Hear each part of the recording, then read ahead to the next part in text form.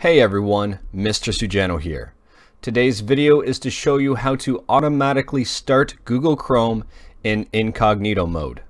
Let's get started. The overall process is pretty quick and pretty simple. The first thing you need to do is to go to your Google Chrome shortcut on your desktop. Right-click on it and click on Properties.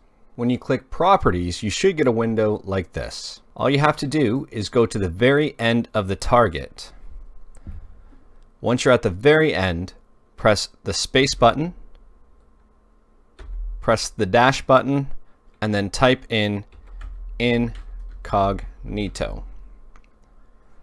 Click Apply, and it says here you will need to provide administrator permissions to change these settings.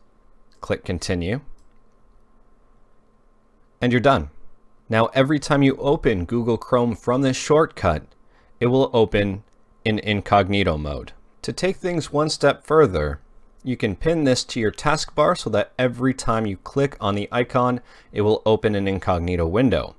All you have to do is just drag and drop this icon onto the taskbar. So it'll say pin to taskbar. I've dragged it down, I pinned it. Now every time I click on the icon down there, it will open an incognito window. Anyways, that's all I've got for today. If you like this video, leave a like. If you didn't like this video, leave a like. Hit that subscribe button, check out my other videos, and if you have a question, leave it in the comments below and I'll do my best to answer it. Thank you everyone, take care.